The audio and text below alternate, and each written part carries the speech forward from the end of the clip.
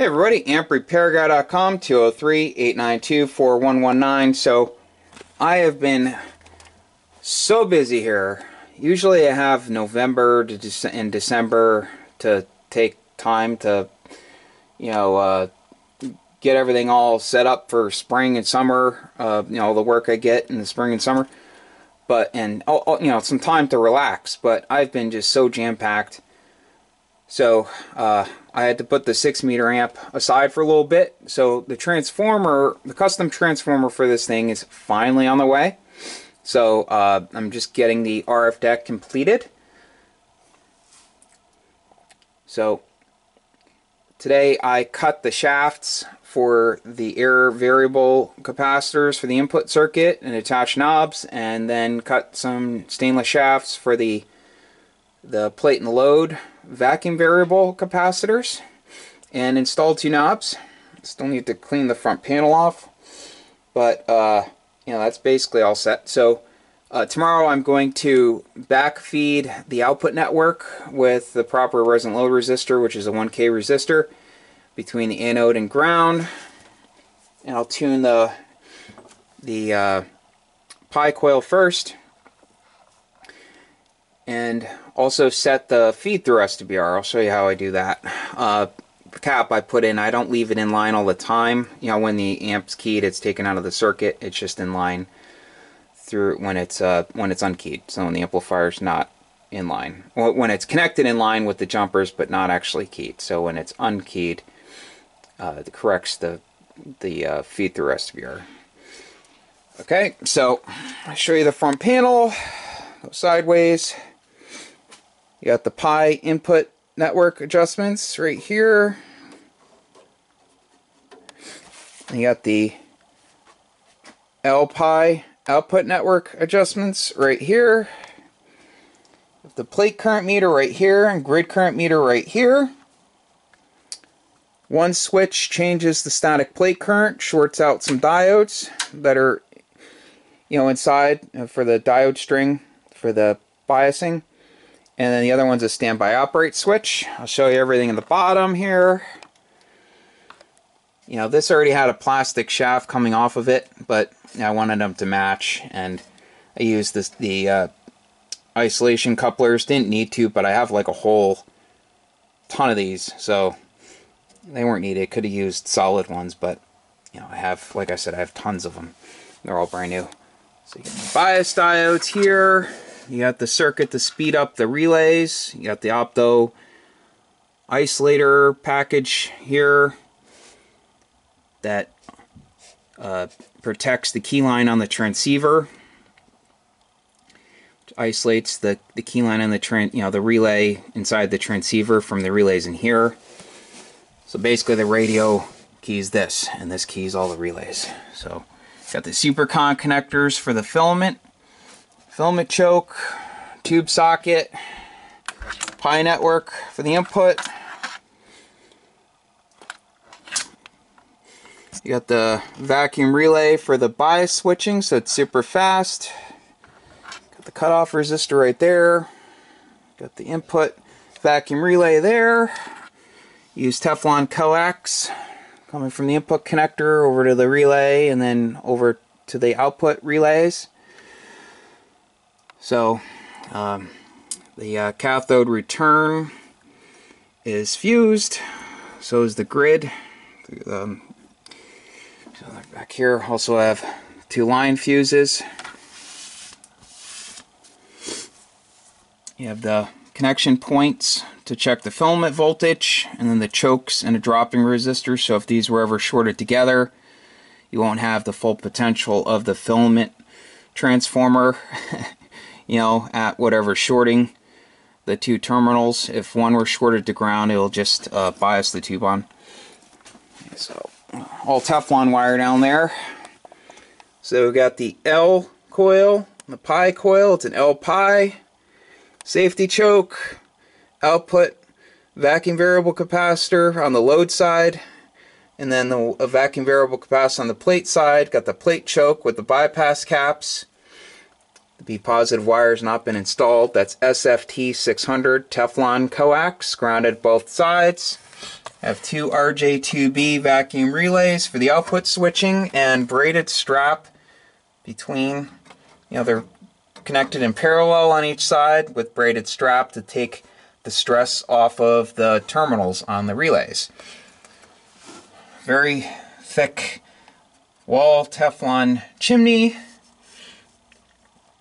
I drilled and tapped it with studs coming out to secure it to the floor with a thin layer of silicone. This is getting a perforated cover, similar to the Henry radio amplifiers, like the RF generators, thick. And I didn't opt with the chimney on the top. That's not needed in a situation like this. They did that with amplifiers with roller inductors to give the inductors cooling. The problem is I wouldn't be able to work on it with the cover off, and it's just not needed. So I'll have one cover with, it's all perforated, so plenty of airflow. They also do that, in some amplifiers that aren't using the proper blower. So they're compensating, if they're using a blower that doesn't have the proper back pressure rating, sorry, the sniffles, it will relieve some of that back pressure by having less restriction. As the having a chimney like this, you have the restriction of the socket and then the fins of the tube. So you end up with, per spec sheet, you need. I'll be right back. I have to restart. I'm gonna run out of time. Be right back. Sorry about that. I had to delete some footage on my card here on the camera. So yeah, every tube has a CFM and pressure spec for a certain intake temp. Depending on if you're pushing the air through the base or pulling it from the top. So the blower in this thing exceeds the specs, and none of the components in here will come close to their maximum operating temp. Another reason why in broadcast amps they usually use a chimney around the tube to the floor, but they'll use one on the top of the tube also going out the cabinet. That's to keep contaminants, even though they'll usually use a filter, but sometimes they won't. Keeps the contaminants out of the RF deck because they're mainly just blasting the air right through the tube and right out the amp. So now that's another thing to think of. So you have the anode B positive connection. Let's see, this will be, after this is trimmed and this is trimmed, these will both be soldered to this copper piece I cut right here. And I added the right angle aluminum, the base, to give a better electrical connection between, path between the plate tune vacuum variable and the tube grids. I have 4 200 puff 15 kV doorknob caps in parallel. I will manipulate this a little bit. Someone pointed that out before, but I already planned on, I'll manipulate this to bring it away. It'll be fine anyway, but I'm going to adjust this one first, and then I'll adjust that one.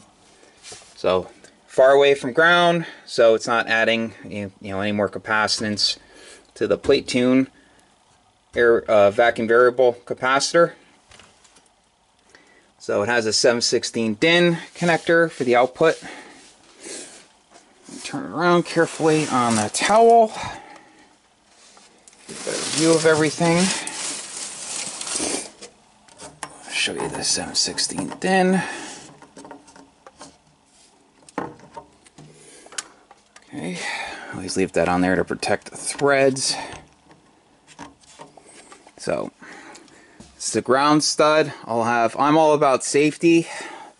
So it has reverse connected diodes between the B negative and the chassis and the RF deck and in the power supply section, which I'm getting ready to make. This twist lock plug also has a ground. This is the cathode return. The B negative goes through one of these connections, the other two are 240. So I'll have a braided strap going to bond this cabinet to the bottom cabinet. Same over here. These are the filament test points. The fluke meter leads will slip right in and they're the exact diameter for them to stay in place when you stick them in. Here's the female RCA jack to key it. The input SO239, all of the fuse holders. And the B negative will be within a braided ground strap. I've done this a lot of times in the past to be in material like this right here. See this? Down the center. And it will go through a grommet, and this will have a pigtail on it with a ring terminal, and that'll connect to ground on the inside, give it strain relief, plus it'll protect the high voltage cable. So it's going to be hardwired on this side. It'll go right to the, it'll go to a standoff, and then from the standoff inside, ceramic standoff, it'll go to the base of the plate choke. And then it'll be set up on the other side, so the person has to take the cover off and insert it. So I didn't want to use any sort of high voltage connector. It's just, this is the most dangerous part. And, you know, if someone has kids or animals or whatever, I didn't want anyone to touch it. So it's basically, you know, take the cover off, connect it, and then that's it. You won't have to do it again until he moves it, or, you know, if he sells it or something. So that's about it.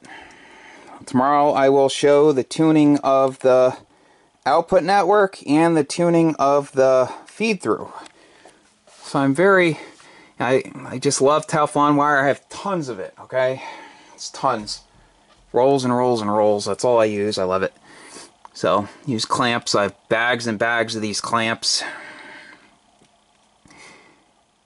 And, so, nice view of everything. I shielded the wire that goes up to the meters, and I have 0.01 caps across each meter. Sorry, once again, sniffles. I cut these right angle brackets out of aluminum, angle aluminum. Use grade 8 bolts. They're torqued really tight. And proper filament choke. So, I also grounded the back side of each of these air variable capacitors. I just kept the nuts, the steel ones. There was no point in going with brass, so I was able to get these really tight. Plus, there wasn't enough thread to get a washer and then a split washer behind this one, so I just went with the steel ones. The surface is up against the other nut, so that's good. It's good to go. I have the flyback diodes across each relay. The output relays have one, since there are two relays in parallel, so I only needed one across one of them. One here, one there. And that's about it. That resistor right there is between the cathode and return and ground. There will be one down near the filament transformer also. That's this you know, the center tap. So if the wire going down to the power supply were disconnected, it wouldn't float. It would always have a path back to ground. So that's about it. Stay tuned. You'll get to see some cool stuff tomorrow. And like I said, the blower will be housed in the bottom cabinet, which is in this box. It's 22 square. And there'll be a hole with neoprene material on the bottom cover. So it'll give it a nice seal. It'll be the size of this. Give a nice seal. This is a flat, you know, solid cover with the rectangular hole the size of the blower outlet, which is right there.